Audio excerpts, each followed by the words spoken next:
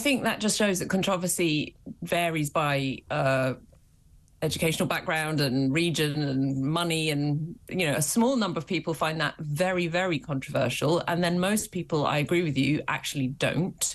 You don't hear from them so often, or they're too, well, for good reason, because they see what happens to the likes of me and they get frightened into silence. But I do think that most people haven't gone crazy, and they don't think that just by declaring you're a woman, a man can become a woman, whereas there are a small number of people who really think that's heresy, and that's the ones.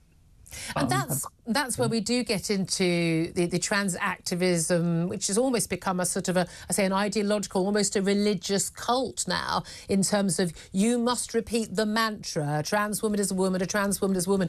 The focus is always, interestingly, on trans women, very little talk of trans men. Why do you think that is?